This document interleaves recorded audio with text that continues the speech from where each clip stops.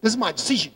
I am a businessman. I can decide what is ancillary to what else. And once more, the court said, well, you are wrong, because in this decision, a specific decision to make or to consider one area as ancillary, accessory to another, you are abusing of your freedom, of your rights, and you have to pay taxes on both. Skip it. At the end, internal transfer pricing case, another case of some years ago. You know, in Italy, just like perhaps in Brazil, we are all around the world, we have transfer pricing regulations. But the point is that transfer pricing regulations are applied in Italy only to cross-border situation.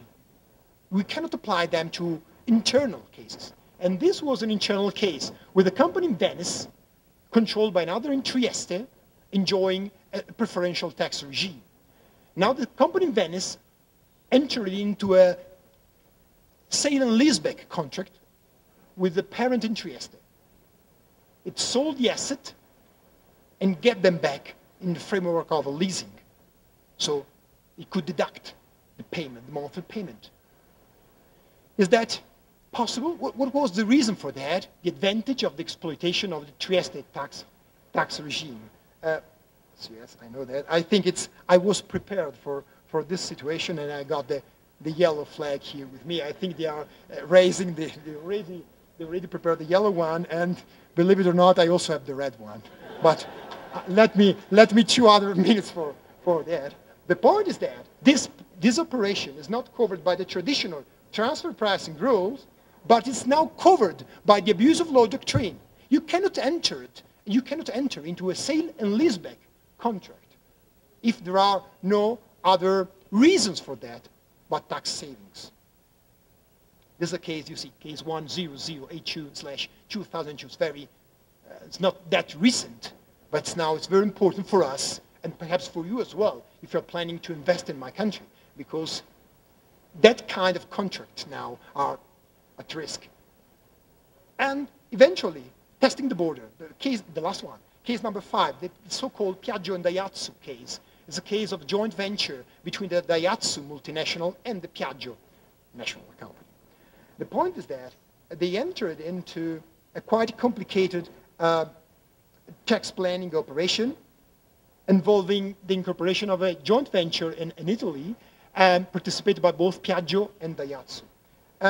The point is that this joint venture purchased machineries from the production of some minivans and leased them to Piaggio for free. Piaggio used its workers and factories to produce the minivan and sell them to the P&D.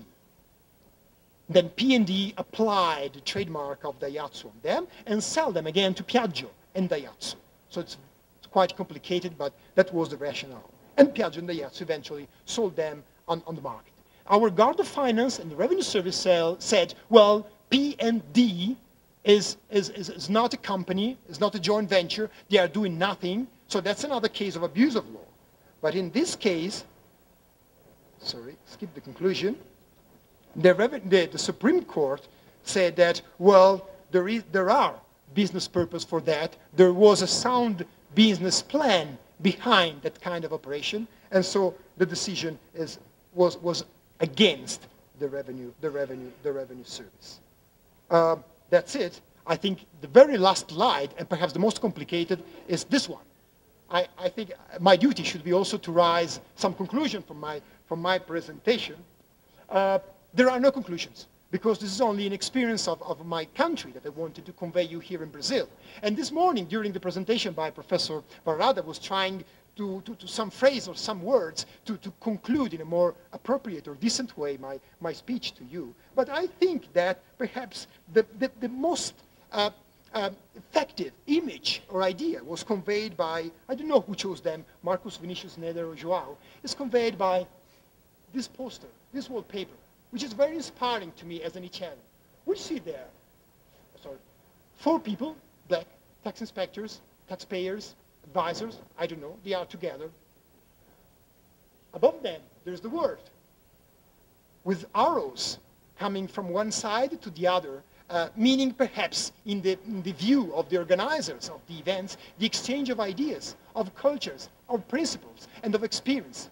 But the most striking factor for me is there is one arrow going from Europe westward, that's probably Professor Van Raat and me, and the speakers of this afternoon, and 3 arrows moving from Brazil, very large arrows, towards Europe.